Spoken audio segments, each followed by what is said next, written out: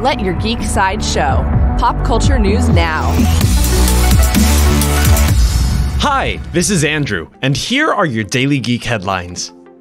New from Sony Pictures Entertainment, Sony released a trailer for Zombieland Double Tap. The movie follows our 4 favorite zombie slayers as they meet new human survivors, make new friends and enemies, and fight against newly evolved zombies. Zombieland Double Tap hits theaters on October 18th, 2019. Coming soon to Netflix, Netflix has ordered 6 more episodes for Season 5 of Lucifer. The creators of the show have already announced that Season 5 will be the last season of the show, but with 6 extra hours, there's a lot more story to tell. Netflix has not announced the release date for the final season of Lucifer.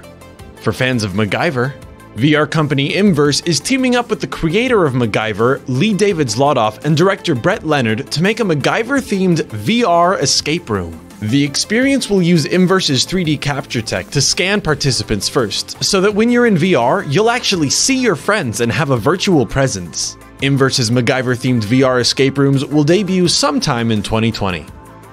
New from the CW. The CW has released new photos from their upcoming Batwoman series. The 3 photos give us a closer look at Batwoman's prototype suit, a clean look at her villain Alice, and Sophie Moore being held hostage. Batwoman will premiere on the CW on October 6th, 2019.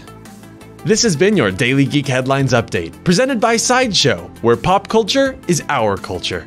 For even more ad-free pop culture news and content, visit sideshow.com/geek. Thank you for listening, and don't forget to let your geek side show.